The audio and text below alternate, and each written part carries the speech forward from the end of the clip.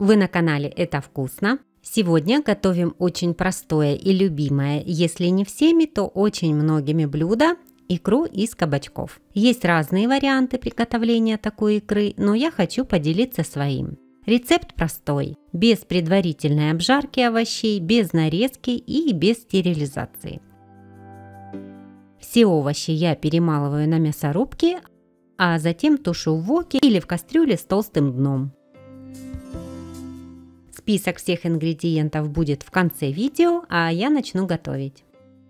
Кабачки для этого рецепта можно использовать любые, и я обязательно их очищаю.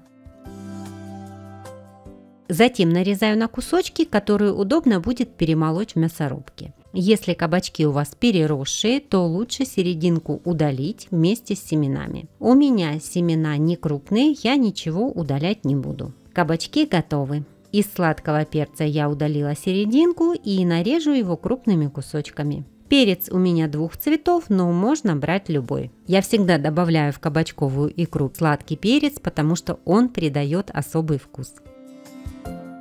Помидоры у меня мясистые и плотные, кожицу с них я не снимаю. Я вырезала помидоров в серединку и разрезаю их на 4 части.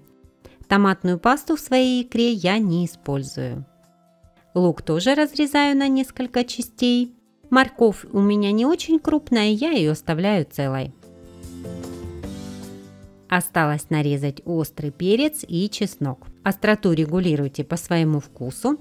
Я беру лишь небольшой кусочек перца, потому что он очень острый. Чеснок нарезаю дольками. У меня на канале есть разные варианты икры из баклажанов на зиму. Видео вы можете посмотреть, кликнув по ссылке в правом верхнем углу.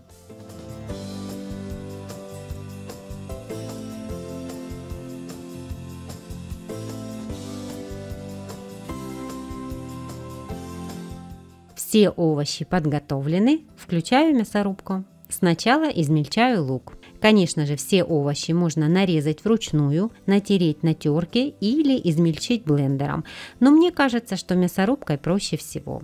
Морковь можно было также нарезать, но мясорубка у меня и так справится. Теперь перемалываю сладкий перец и помидоры также в одну посуду. Самое время поставить рецепту лайк. Сделайте это, чтобы видео посмотрело как можно больше зрителей. Так вы поможете развитию моего канала. И последнее – это кабачки. Их я измельчаю отдельно, так как хочу удалить из них лишнюю жидкость.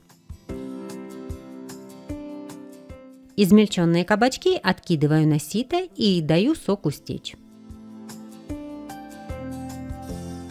Вот сколько жидкости. В икре она явно не нужна. Такой объем икры, как сегодня, я обычно готовлю в воке. Это очень удобно. Разогреваю сковороду и вливаю растительное масло. Прогреваю его и отправляю в сковороду лук и морковь. Обжариваю их минут 10, пока лук не начнет золотиться. Больше обжаривать в этом рецепте ничего не нужно, но именно аромат и вкус жареного лука и моркови дает вкус и готовому блюду. Через 10 минут отправляю в сковороду кабачки и следом всыпаю перец и помидоры. Хорошенько все перемешиваю, накрываю крышкой и тушу на средней мощности плиты еще минут 10, пока овощи не пустят сок. Сейчас можно добавить соль, сахар и молотый черный перец. Перемешиваю. Накрываю крышку и готовлю еще минут 20, периодически помешивая. У меня на канале есть рецепт приготовления вкусных жареных кабачков хрустящей панировки. Видео вы можете посмотреть, кликнув по ссылке в правом верхнем углу.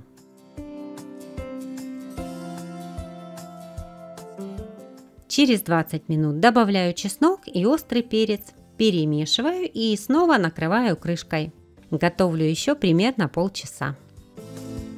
Не забывайте время от времени перемешивать икру.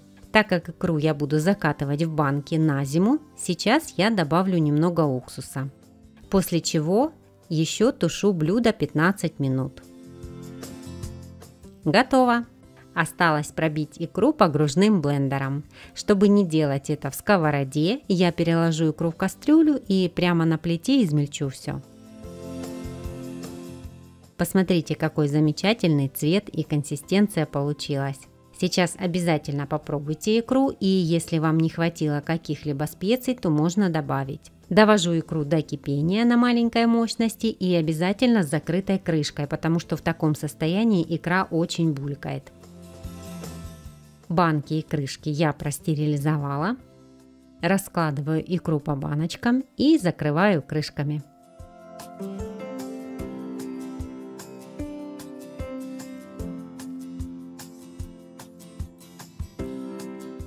После того, как икра остыла, можно пробовать.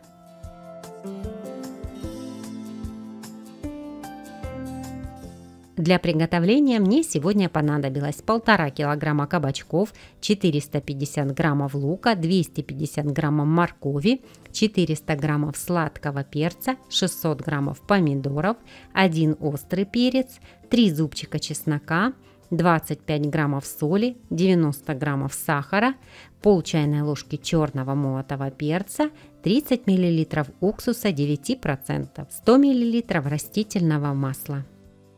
Вес овощей указан в очищенном виде. Из данного количества ингредиентов получается 4 пол-литровые банки, но я закатала 3, остальное оставила, чтобы показать вам. Икра получается вкусной, ароматной и очень нежной. Отличный вариант заготовок на зиму. Готовьте и наслаждайтесь. Мои любимые рецепты блюд из кабачков смотрите в этом плейлисте. Понравился сегодняшний рецепт? Поставьте лайк этому видео и не забудьте подписаться на канал «Это вкусно».